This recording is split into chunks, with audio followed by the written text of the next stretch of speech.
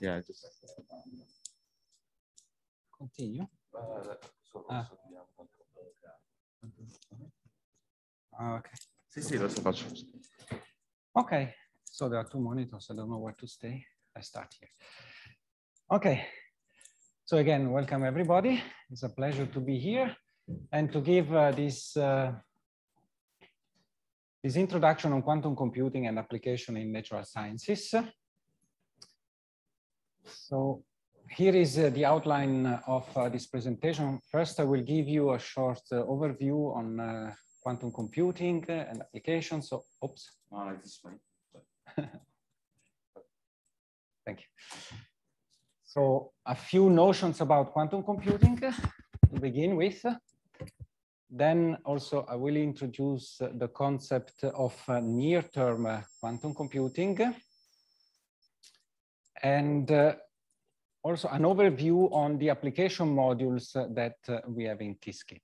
So Panos was here for the entire week and maybe already discussed with you about Qiskit and how we want to interface Qiskit with classical drivers like Wannier and other codes. And then in the second half, we talk about some developments towards quantum advantage. Obviously, we are not yet there, but we are building up all the tools, starting from the hardware, but also software and algorithms in order to reach quantum advantage in the domain of natural sciences. And then here I selected topics on electronic structure calculations, where I will focus on scaling up functionalities. So how do we bring this, so early stages in quantum computing to systems that can be of interest in chemistry, material science, and so forth. And then at the end, if I have time, I will also introduce the topic of quantum dynamics. And the reason for that is because we believe that quantum advantage could be something demonstrated for quantum dynamics before electronic structure calculations. Okay, so gates. I will start with this very technical slide about the gate operations that you perform. You know that in quantum computing, you operate on a qubit register, and that the kind of operations that you can perform in digital-based quantum computers are given here. In near-term quantum computing, you have access to gates that we call U3 gates that are rotations on the Bloch sphere of the single qubits. Unfortunately, these gates cannot be error corrected. And therefore, when we will move to fault tolerant, so error corrected quantum computing, then we will have to replace these U3 gates that you will see during my talk with a universal gate set, so made of, and this is written here, oh no, sorry, made of T gates.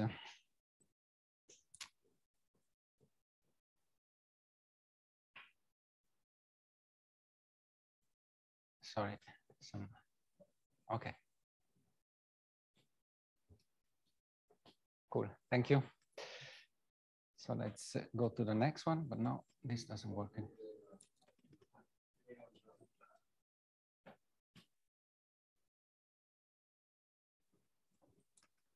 Cool, thank you. Okay, so how does it work? So we start preparing an initial state that it can be a simple product, direct product of the qubit states, qubit 0 to qubit n. So you have n plus 1 qubits. Each qubit can take a superposition of these two states, 0 and 1. And if you introduce a basis, for instance, for 2 qubits, you will have a state defined by this vector here. And then we need a circuit, right? So the circuit will perform the operations that I mentioned before. So these are 1 qubit gate operations that work on a qubit register. And then you have these other gates here that are 2 qubit gates that induces entanglement between this line and this line. So without entanglement, any quantum circuit could be simulated easily classically. But at the moment you introduce entanglement, then the size of your space becomes n to the power of 2, where n is again the number of qubits, meaning that with 50 qubits, you reach a size that cannot be handled anymore by a classical computer, because to do the 50, you cannot place it in the memory of any computer. And if you could, then you go to 51 qubits, and again, you cannot anymore, because every time you add a qubit, you double the size of the space. So whatever you try to do classically, every time you reach a result, then the day after, I mean, I just add 1 qubit and then it's over again. And what you build in the circuit is a linear combination of all possible states, so 2 to the n states of your system. And the algorithm is indeed about creating a circuit that is expressive enough that contains the solution of your problem. Okay? Then in a VQE that I will introduce later on, variational quantum eigensolver, then you will optimize the parameters of these single qubit gates that will give you the coefficients in this distribution. And then by optimizing this object, you will get the solution of your problem. Right? So here I also introduced the concept of repeating blocks. So the circuits very often is given by repeating blocks. More blocks you add, more expressivity you add to your circuit, because all of these blocks here have an independent parameterization. So they are the same in shape, but with different parameters. Obviously, if you want to cover the full Hilbert space, you need exponentially many gates, right? Parameters. But obviously in quantum computing, we aim to get an approximate solution with a polynomial number of gates. And there is a theorem, the Soloviev-Kitaev theorem, that tells you that if you are allowed to give a tolerance in, an epsilon in the precision that you want to reach, then there is a polynomial number of gate operations that could get you to that precision. Okay, so far everything is pretty simple. Then at the end, you need to measure in order to get out results, right? And then you will measure a state, and the results of this measurement will be given to a classical bit of information. And how you do that? You do it by a measurement process. So you need to collapse the state that you generate in the qubit register into a bit string, what we call a bit string, which is one element of your expansion that you have here below, right? And each of these outcome will show up with a probability that is the square of the amplitude in front of that state.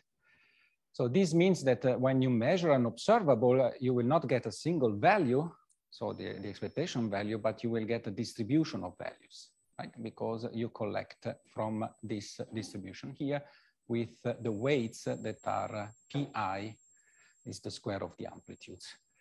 So more measurements you do, and smaller will become the standard deviations of your distribution, meaning that if you want an accurate result with near-term quantum computing, you have to repeat the measurements many times, so that this distribution at the end, in the limit of infinite measurements, will collapse on a delta function. Okay, so the errors that we will do with near-term quantum computers, so not fault tolerant, so meaning that the gates are not corrected, the errors that you do on the gate operations. So within this framework, we do errors in setting up these rotations on the single qubits, on the block sphere of the single qubits. So when you have to set so an angle, an Euler angle of theta and phi, right? You do it with an error, and this obviously will cause an error on the final result.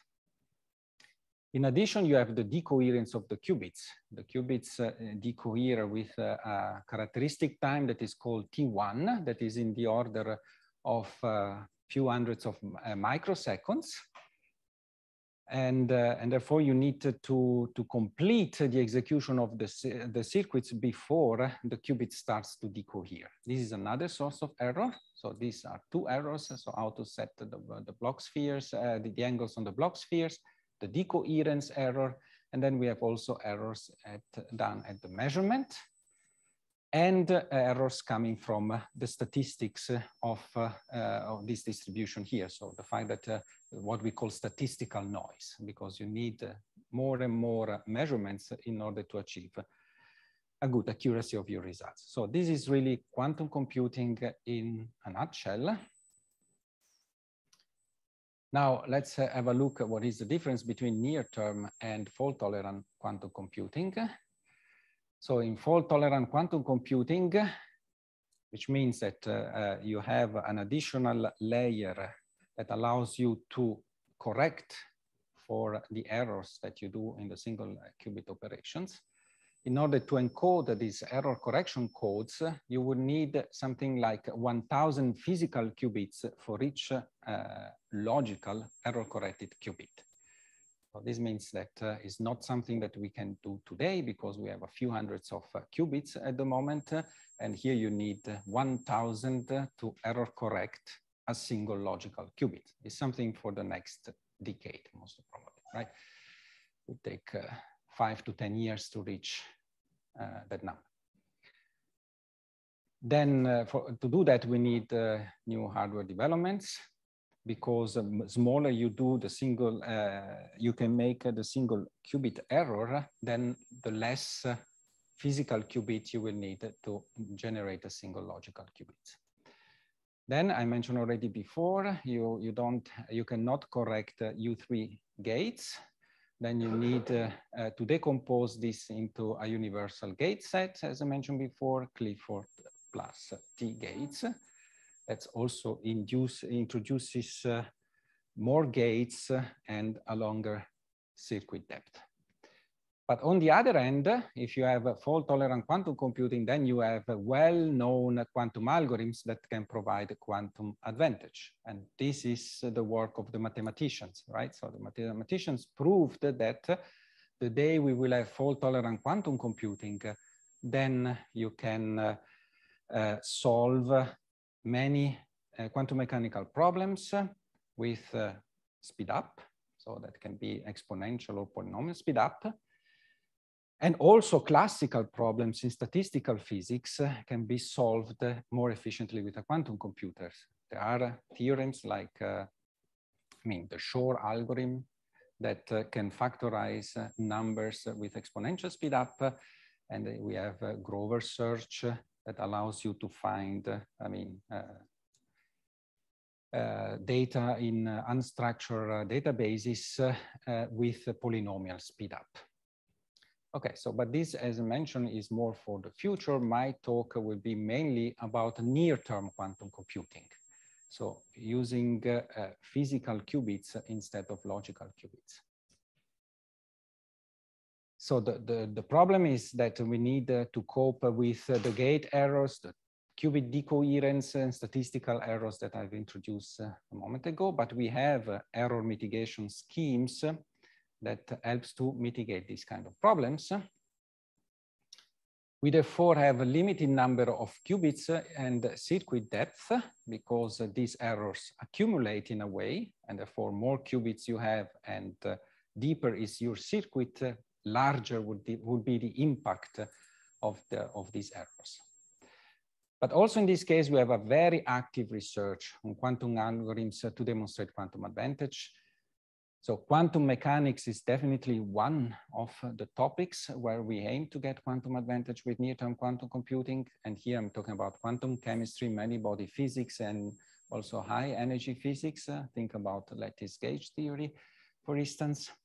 But as I mentioned, also classical problems may one day become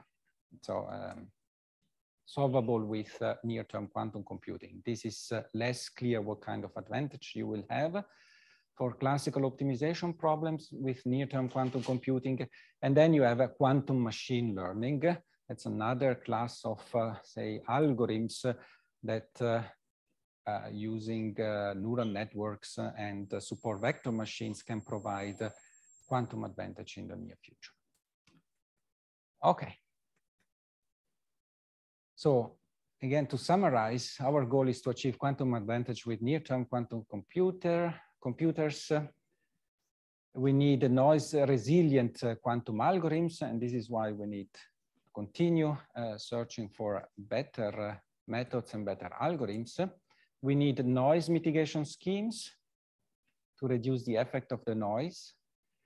We have to develop scaling up functionalities in order to be able to tackle problems of interest in this community, for instance. Integration with HPC is becoming more and more important because I will show you later on, we develop schemes that integrates quantum and classical. So there will be one part of the problem solved with a classical computer and another part of the problem solved with the quantum computer. So the exponentially hard part of the problem will be taken by the quantum computer, and the rest will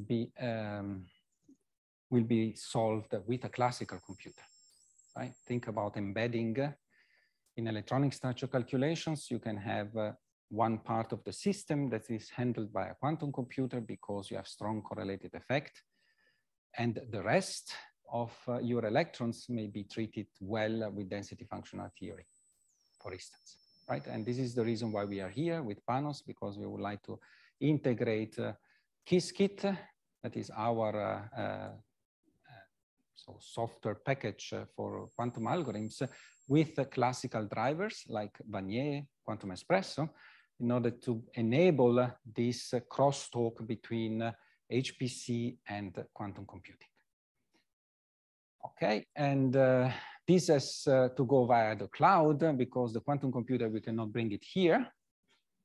The quantum computer needs conditions that can only be set in a lab, and therefore we cannot take it where we need it. So we need a cloud service that allows us to access the quantum computer. Okay, so let's briefly introduce the technology that we are using at IBM. I don't want to spend much time here because in the interest of time, I would prefer to move to the applications. So we use superconducting qubits of the transmon type, right, that have a potential energy surface that is given here. You see that the potential energy surface is not harmonic, and therefore the different energy levels are not equally spaced. And this is crucial because then you can use the ground state and the first excited states as the level 0 and 1 of your qubit. And actually we are already working also with some other excited states in order to be able to encode more information in a single qubit. So this is what will function as a qubit, and then you need to entangle the qubits together. And for this operation, we use a microwave resonator that in this case instead have an harmonic potential with equally spaced levels. And those devices are used for readout for the entanglement of the qubits, and also as a noise filter. Now you have qubits and you have the entanglers between the qubits, then you can put all these together and then you get your quantum device. Looks simple, but there are many technicalities, obviously, that I don't discuss here. If you want, we can have, say, a discussion later on. The problem with these devices is that so the energy spacing here between the ground state and the first excited states is in the order of 5 gigahertz. That corresponds to 240 millikelvin. Okay, this means that if you want to avoid thermal excitations or de-excitations of your qubits, you need to cool down the device to very low temperature. And this is why we cannot take it here, because at the moment, these devices are operating at roughly 20 millikelvin. right? Again, in order to avoid this kind of thermally induced transitions. And this is how system one looks like, the first, in quotation mark, commercial quantum computer from IBM. So you will have your fridge that cools down the device at 20 millikelvins, and then you have all the electronics that is used to control the pulse sequences. And then here the classical bits are sent to a classical computer for the interpretation of the results. Okay. So these are the devices that we had available in 2021. So we started with 5 and we reached 127 in 127 in 21. And this year we will, this is the roadmap for the next few years. We will reach 430 qubits this year. And later on, we plan to cross the 1,000 qubit barrier in 2023. And there you get already something large enough to encode the first logical qubit, so the error-corrected technology. And then using this transductor that are microwave to optical transductor, you can entangle different chips together and transfer quantum information from one to the other, so entanglement, for instance, and in this way start building piles of quantum chips. Okay, so my contribution into this is the development together with the team in Zurich of the Qiskit software application modules.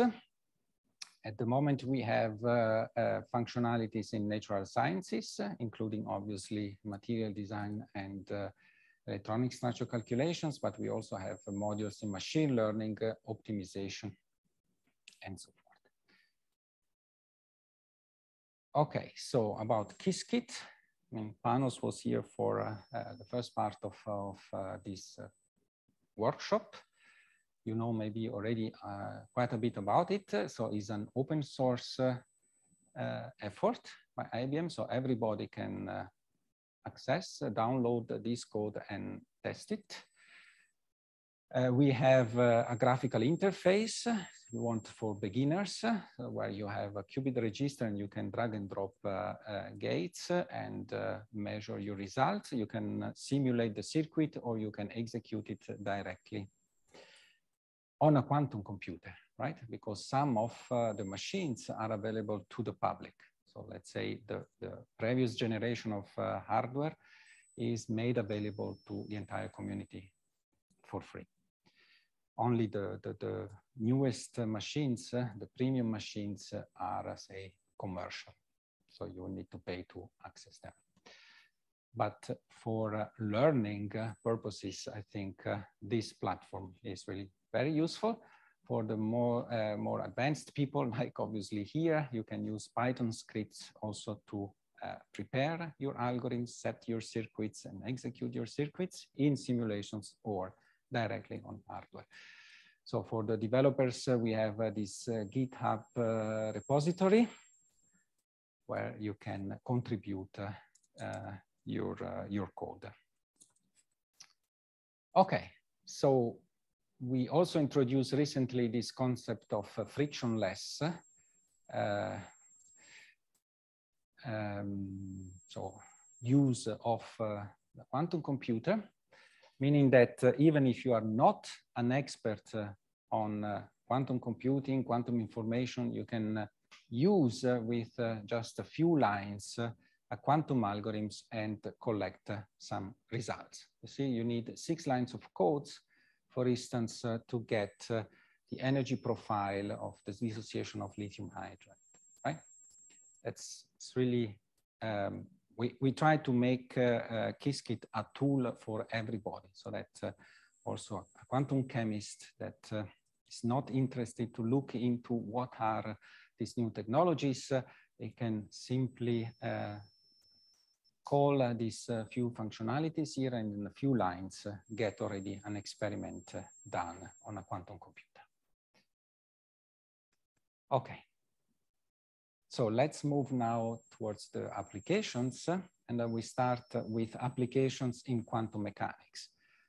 And I would like to start with this quote by Richard Feynman that was essentially saying that since the nature at the fundamental level is quantum mechanics, then why not using quantum technology, or try to use quantum technology to solve this problem instead of classical technologies, right? And obviously quantum chemistry and physics are therefore the natural target for quantum computers.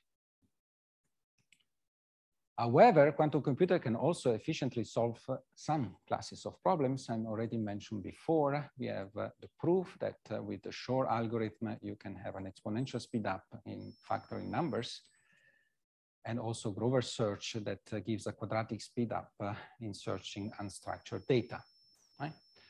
So that's, again, more probably for fault-tolerant quantum computing than near-term quantum computing, but also there is a lot to be done in this domain. So the solution of classical problems, optimization problems, statistical mechanics problems with quantum computers.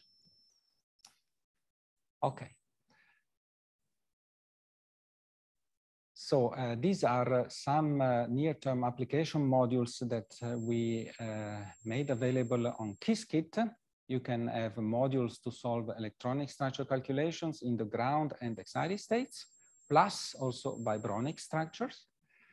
We have these scaling up functionalities that I will discuss also more in the details later on. We have a quantum machine learning that can already be used, for instance, in the study of molecular design. So in this case, we will work with features instead of atomic structures. So we extract features and then we use a quantum machine learning to extract knowledge from these features. So this is also something very promising. We have modules for molecular design that maybe I will have time later on to talk about. We have already the possibility to perform ab initio molecular dynamics, so classical forces computing with ab initio methods. Lattice gauge theory, we have a collaboration with CERN on lattice gauge theory that is going on since more than 2 years now. Classical problems, we have a module to solve, to look at protein folding on a lattice. Again, this is a classical problem. You have to be careful where the quantum advantage can be in this class of problems. Most probably you will not get more than a quadratic advantage. But I mean, it's interesting to see how you can map these kind of problems into quantum register. Then we have quantum dynamics that obviously is something very interesting for us because it's a quantum mechanical problem that is very hard to do it classically. And then we have quantum machine learning for energy physics. Okay, so I will focus only on a couple of these. How much time do I still have? 0 minutes, right? Because we were, sorry? You have. Okay. So in electronic structure, again, here I don't have to say anything about electronic structure theory. You know that if you want the exact solution, the classical cost will be exponential in the number of orbitals.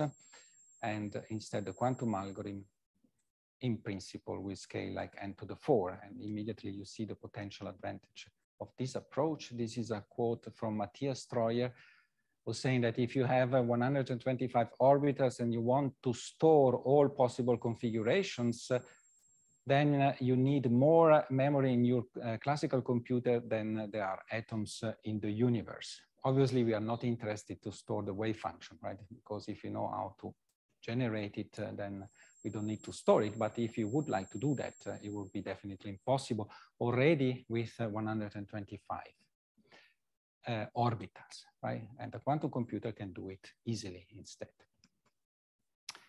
Okay, so how do we solve problems in quantum chemistry? I will not go into the details.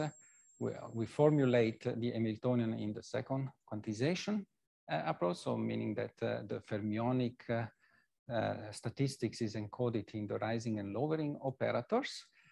We pre-compute the coefficients of the Hamiltonian in the basis, in the given basis with a classical computer. And this is again why we are here, because this has to be done by a classical driver, and Wannier and all the codes linked to it could be a way of getting these coefficients. Then obviously the quantum computer working with qubits, they don't fulfill the fermionic statistics. So you need a transformation from the fermionic statistics to the statistics of your spins, so your qubits. And for that, we use the Jordan-Wigner transformation. There are many other transformations that are more efficient than the Jordan-Wigner, but the Jordan-Wigner is the easiest to write down. So it's the one that I took here. And then you will have to introduce this transformation into the Hamiltonian. And for instance, for these two terms here, you will get this complicated formula here below. Obviously, something that you don't want to do by hand. And therefore, here you have Qiskit that once given this Hamiltonian, it will transform it directly in a few seconds into the same Hamiltonian. So it's isospectral to the previous one, but it will be now formulated in the language of the Pauli matrices. Okay, so that's done for you, and you don't have to bother about all these processes here. Again, it's part of the frictionless concept that I've introduced before. So far for the Hamiltonian, then the wave function will be encoded into the quantum circuit. Sorry, the resolution here is not great, so probably you cannot read the details, but I think it's good enough. So you start, just to give you a flavor, you start with the R3 focus later determinants in the occupation numbers formalism. So you have the first three occupied and the other two unoccupied, and then this would be an excited later determinants where you take the orbital, the electron in orbital 3, and you put it in 4, and this is the double excitations. So you will build your expansion. Up there, and these coefficients you can encode them into the rotations of your single qubit operations. And then you will have to optimize these parameters in order to minimize the expectation value for your state, right, with the Hamiltonian of the system. Okay, so to do that, we use the variational quantum eigensolver. We start again with the Hamiltonian, now given as sum of Pauli strings in the language of the Pauli operators. The wave function will be encoded, as I showed you before, in the quantum circuit. And then what we do in the measurement process that I introduced in the second slide, we compute the expectation values of the single component of your Hamiltonian. We sum up everything and we have an expectation value for our energy that is parameterized on the thetas, where thetas are again the angles on the Bloch sphere of our qubits. Then we get from this operation, from reading this, we have the distribution. We use many shots in order to reduce the standard deviations of our distribution. And this will correspond to the energy that we give to a classical computer to do a step in optimization. So then we modify the parameters theta, we send back the parameters theta to the quantum computer, it evaluates a new wave function with a new set of parameters, it will estimate the expectation value of your Hamiltonian, it will send back this to a classical computer. This is again one first example of the interplay between classical and quantum. These are hybrid algorithms, so they need the quantum and the classical component. Here, the classical component is just doing the optimization of the parameters. And then you get your results. If you apply this algorithm to, for instance, here, the dissociation of N2, that at large distances has a strongly correlated character, then you see that one of the most commonly used classical expansion of your many electron wave function fails completely. This is CCSD in the projective formalism. So it's well known to fail for this kind of molecules. It will give you this barrier when you try to bring the two nitrogen atoms together, that is completely unphysical. The correct result should be the black curve there. And the unitary couple cluster, the quantum unitary couple cluster algorithm, instead is able to capture correctly the right dissociation profile, right? So with this, I don't want to claim that there is any quantum advantage so far. Just want to say that there is something good, right, in these algorithms, and we will be able to use them also for larger systems. Then we can get potentially a lot of benefit. So far on the hardware, we can do only smaller systems because of the errors that I mentioned before. So this is already 3 years old results. So now we can do better. These are examples for the H2 and lithium hydride, where we use an error mitigation scheme in order to improve the quality of our results and try to mitigate the errors that we do at the single qubits. You see that we are not within chemical accuracy, but at least we capture the correct profile on hardware. One thing very important, if you want to have quantum advantage, you cannot get it by simulating your quantum algorithms. You need to run it on a quantum computer. Okay, so that's a very important point. So we can demonstrate using simulations the power of our algorithms, but if you really want to get out the quantum speed up, you need to execute the quantum algorithm on a quantum computer. Whatever quantum computer is, it can be superconducting qubits, it can be ions, spins, it can be whatever, atoms. There are now many ways to build quantum computers. Okay. So we have also the possibility, once you have the ground state, using the equation of motion approach to get excited states. You just need to measure many more things with the ground state wave function that you have optimized. Then you can measure these other quantities here, or these other excitation operators. And then you get this matrix element. You put them in this pseudo eigenvalue problem, and you solve it classically, and will give you the excitation energies and the coefficients for the wave function expansion. And here you see, actually you don't see the reference lines, but you can believe me that the quality in simulations for the excitation spectrum of the hydrogen molecule, lithium hydride, and water is indeed very good, right? So you cannot distinguish the exact from the calculated value. So this is also something very promising, because maybe you are familiar with excited states. It's very hard to get good excited states for larger systems using whatever method, right? It's always when you have a new molecule, there's always a debate, what are the excited states? Because if you use TDDFT, you get some values. If you use CASPT2, you get another value. If you use, and I mean, everybody comes with different values because we don't have an exact solution, right? So it's very, and if quantum computer can help disentangling these kind of things, I think it would be really beneficial for the community. We have also experiments on excited states. These are this is the ground state and the first 4 excited states of lithium hydride along the dissociation path.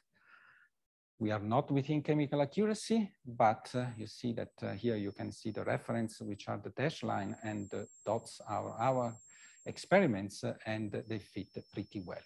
So I would say that there is some hope that soon we can say something about excited states as well. Scaling up functionalities, maybe after that I stop, because I think I'm already 10 minutes, but okay, we start. Okay. So this is the idea, very old idea, because you can have embedding, for instance, of post-Hartree-Fock method in density functional theory and Hartree-Fock, so it's nothing new.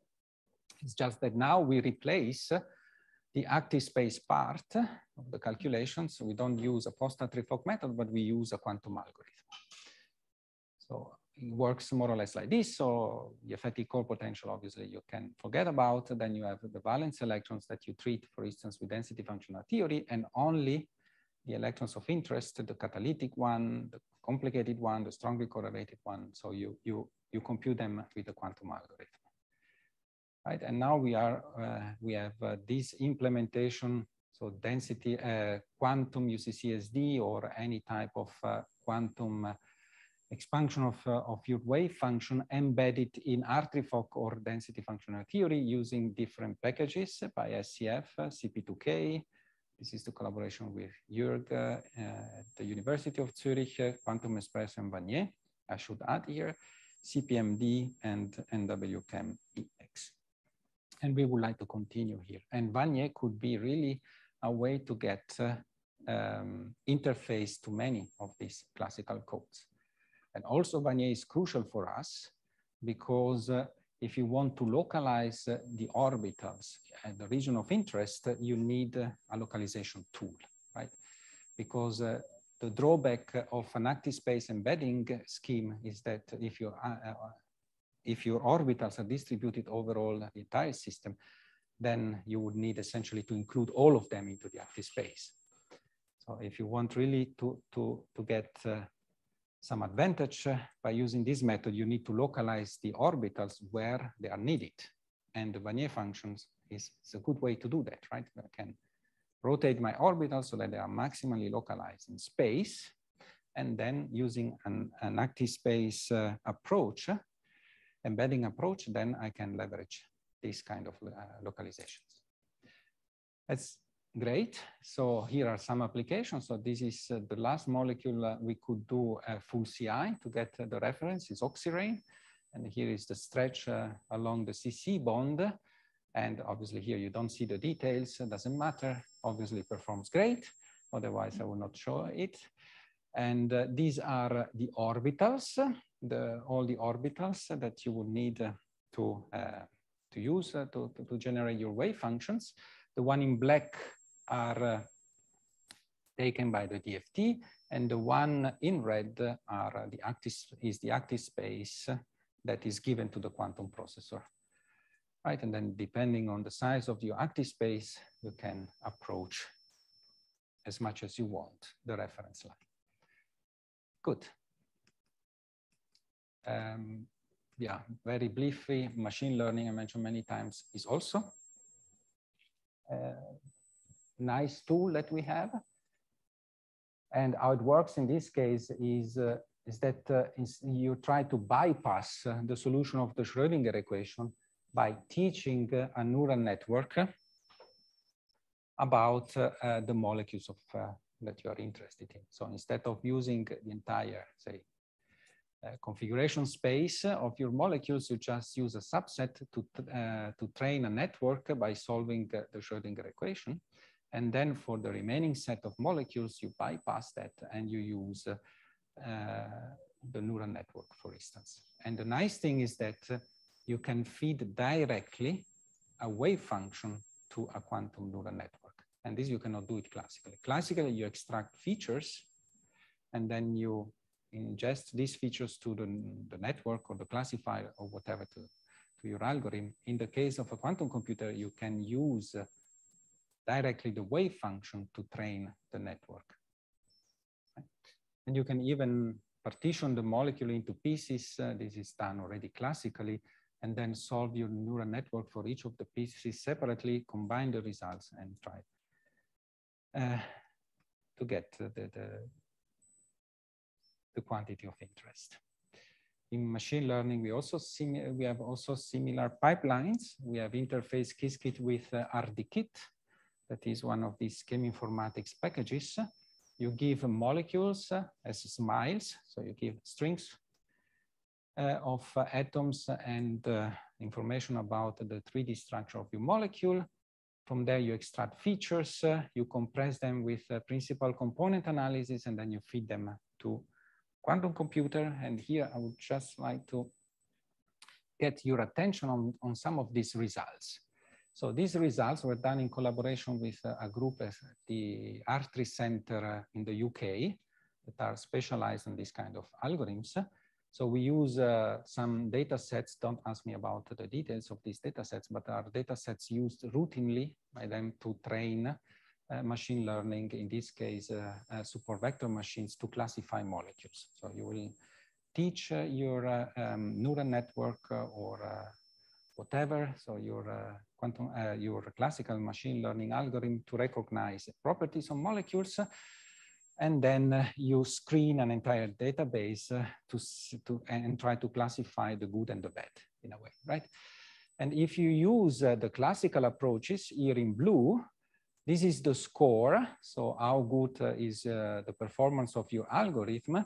And you see that classically is always inferior than the quantum. So the quantum can already, for these very small test cases, outperform, not by much, but significantly, the classification of the best known classical approaches. And there is really no bias because these calculations were done by experts in the field of drug discovery using classical algorithms. So again, there is some,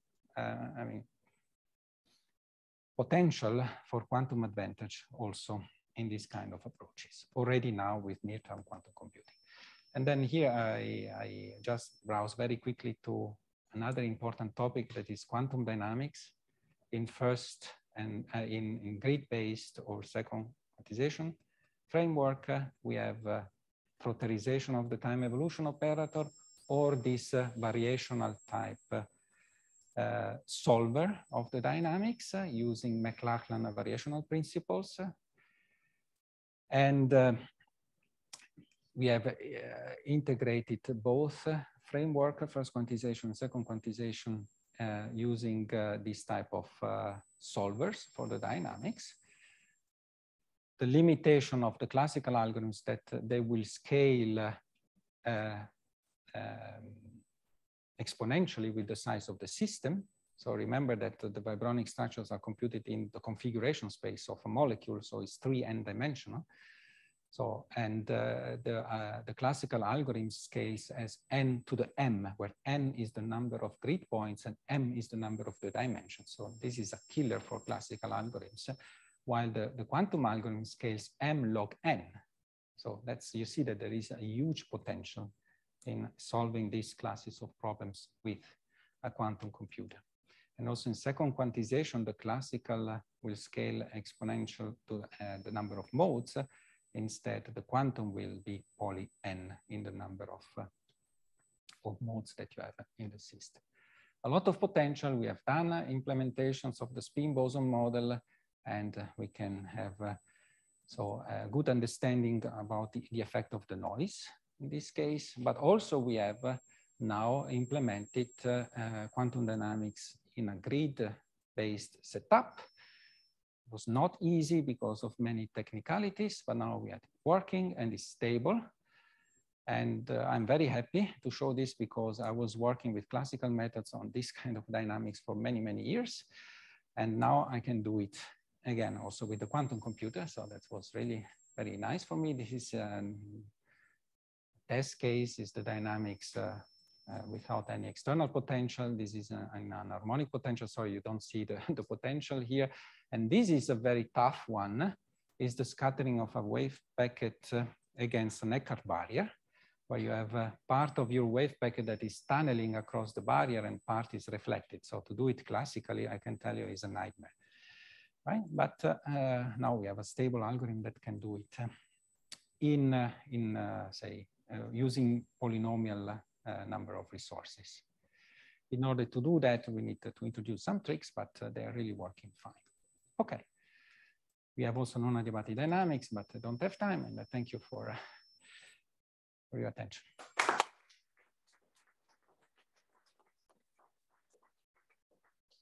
Okay, so thank you very much for the great talk. Now we have quite some time for questions and comments, so please raise your hand if you have a quick one. Very nice, first of all. You do the measurement by the amplitude and the phases are irrelevant. This has to do with the first part of how you read the thing. Is the phase of the wave functions irrelevant? No, the global phase, no. No. So we simply project the state on the different realizations, right? So that are the bit strings. The individual phases are not. No. At that level, no. No. That's very good. Yeah. Yeah, so we have a few participants connected online, so we'll read the question. That's a question that I don't want to take. Okay, so Kemal Atalar is asking, for which problem calculation do you think the first practical quantum advantage will be achieved? Where you would choose quantum computers over classical? I mean, it's a very, very complicated question. I mean, we are working a lot on quantum chemistry, but quantum chemistry, in quantum chemistry, you need really high accuracy, right? This famous chemical accuracy, 1 kilocalorie per mole or something like this, few millihartry, and we have noisy devices. So for us, it's very hard to reduce the noise below this chemical accuracy. But still, energy is not the only thing that you want to measure in a system, right? So you can measure excited states, gaps, and there obviously you will have some, say, cancellation of errors. Most probably you can measure spin gaps, you can measure, so you can also use these approaches for solving the dynamics of the Hubbard model. So I think that there is a lot of potential in solving quantum problems with a quantum computer. This is nothing new, but what is probably new is that we hope to be able to show something using near-term quantum computers. So this quantum advantage. Then quantum machine learning is also very promising, because there the answer is 0 and 1, for instance, if you have a classifier. And therefore is also more resilient to noise, right? Because even if, I mean, you do some errors in measuring your circuit, since your answer is only 0, 1, maybe, and the problems that, I mean, the applications that I show is they are pointing in this direction that, I mean, these algorithms are very resilient to noise, and therefore you can really leverage the advantage of the quantum circuit that gives more expressivity for your cost functions. And what else? Instead, for classical problems, optimization problems is not really my business to look into that. There are, as I mentioned, some algorithms that will provide a quantum advantage, but the depth that you need is such that you cannot implement them with near-term quantum computing. You have to wait for fault-tolerant quantum computing. This is further away in time. We have another questions here. Thanks for a really, really nice talk. One of the ways in our field that we justify what we do is we say that it's less expensive to do a density functional theory calculation than to go and measure the material in an experiment. Now, in one of your slides, you showed the dissociation curve of lithium hydride measured by experiment and the excited state. So, you can do the experiment. Can you comment on the relative ease and cost of building a quantum computer at 20 millikelvin versus actually going and measuring the quantum system directly? Yeah. Okay. There were studies about that. A quantum computer, despite the fact that these kind of quantum computers, you have to cool them to 20 millikelvins, they don't consume much power because they are based on superconducting technology. So there is no heat dissipation, right? And bringing down to 20 millikelvin doesn't cost much. It was a surprise for me, but these calculations were done by other people independent from mine. Exactly, yeah, helium-3, but then you can do it at relatively modest cost. So it will not use a lot of power. So they did comparison. So for fault-tolerant quantum computing, the power that you would need to solve a problem classically with the quantum computer, and there are order of magnitudes more efficient than quantum, but you have to get there, right? So, yeah. I guess not just the power, but I mean the complexity of the time to solution, or no, versus doing the experiment, measuring quantum system directly. I'm measuring the quantum system directly. Yeah. No, experimentally, I mean on a quantum computer. For me, the experiment is the quantum computer calculation, right? It's not the experiment using I mean, photons or. Yeah.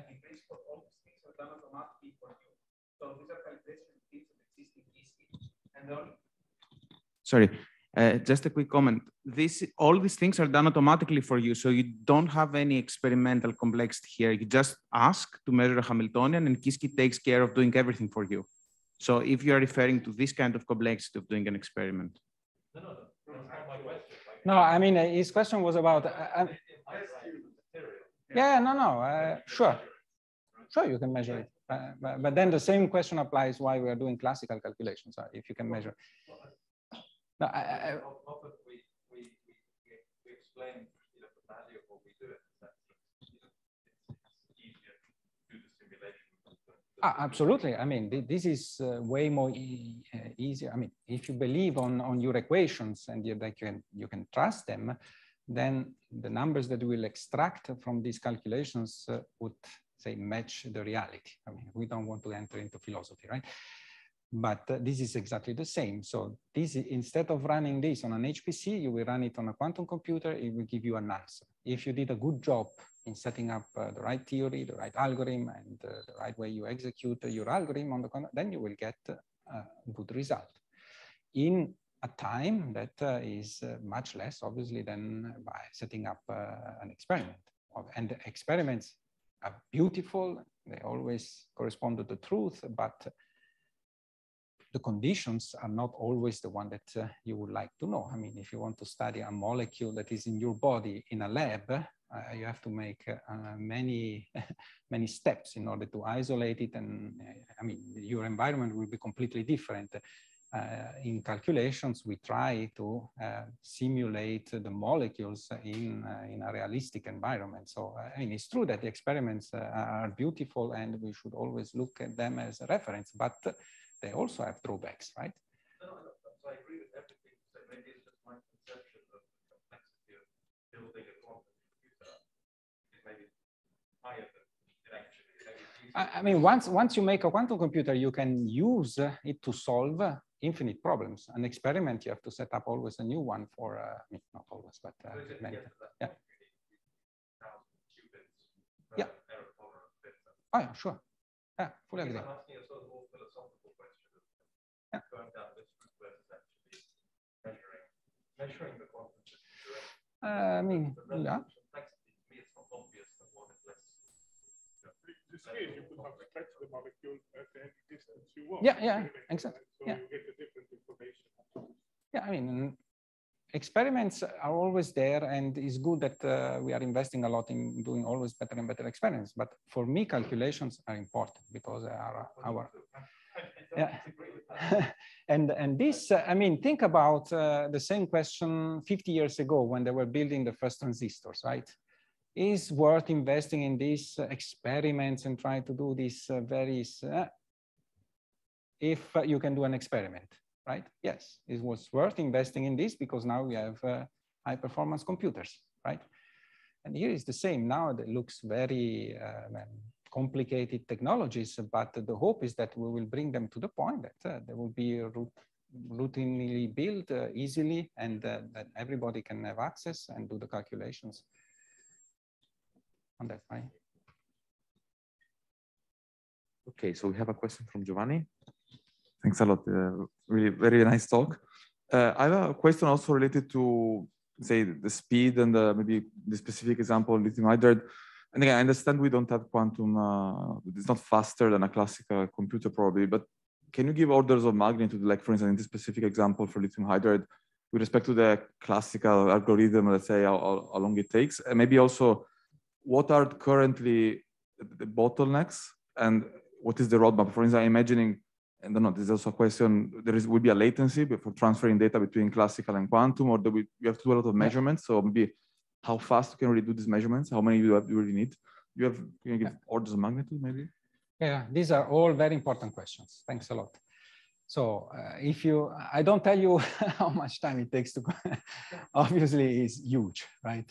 But there is no limitations in squeezing this time down to something reasonable. Already last year, we got 100 times faster approach to that. Also because the classical computers and the quantum computers are not sitting next to each other, right? So then you have to go via the cloud and you transfer data, all the things that we are mentioning. But now we are trying to, with the runtime approach, to bring the classical on top of the quantum, right? So that's very close, essentially, even with shared memory between the two, right? And in that case, obviously can reduce all these latencies to the minimum, okay? To do what? To transferring data, for instance. How many of now? It will be negligible compared to the time that you need to read out the state. Yeah, this will go below that threshold. And for measurements, how many measurements we need for and how fast we can? We do, for each expectation value, we do at the moment 10,000 measurements. The coherence time of our device is in the order of 100 microseconds. So then you have to multiply 100 microseconds by 10,000, and then you know how long it takes to get a single shot. Apart from the coherence time, it's very fast time to set up full time. Yeah, then you need time for reinitialization of your state every time. I mean, yeah, there are some, but more, yeah. Like. Other questions?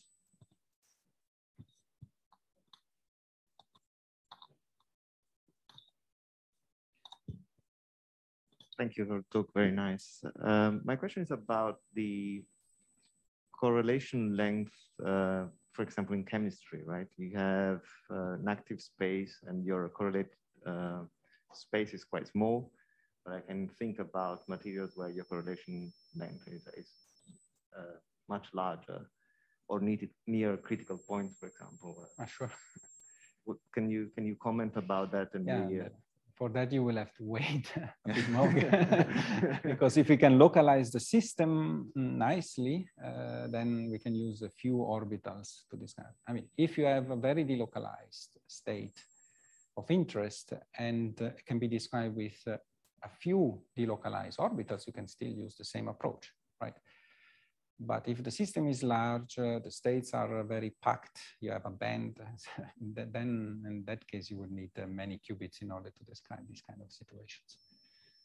There's no way out. I mean, an embedding scheme would not be good, but then you can use first quantization approaches instead of second quantization approaches. This will come.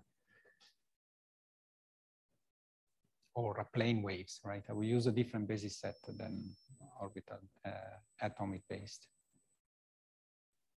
Other questions? Maybe I have one last question. So when you show the Grover algorithm at some point, it was like, and I'm asking this because I saw you mention Matthias Treuer in some context. So once I was attending a talk by him, and he said that yes, this search in an algorithm in a database, it will be very, very efficient. The problem is the I/O, that you need to read the entire database. Yeah, sure. Yeah. So I was wondering, I mean, even when there is a clear speed up, would the I/O kill, most of the algorithms? In the case of quantum mechanics, no. Okay. Right? Because quantum mechanics, if you use this occupation number representation, then each state is a bit string, you prepare your bit string and you send. So it's really a bit of information that you have to input to your quantum computer. In the case of Grover algorithm, obviously, I mean, the way you input the data is critical. Okay. Right? If you want to find a name in the phone book and you have to enter all the names one by one, obviously at the time you go through the name that you are looking at because you were inputting all the data and you have it already, right? Okay. So you do even not have to search for it. Right? Okay.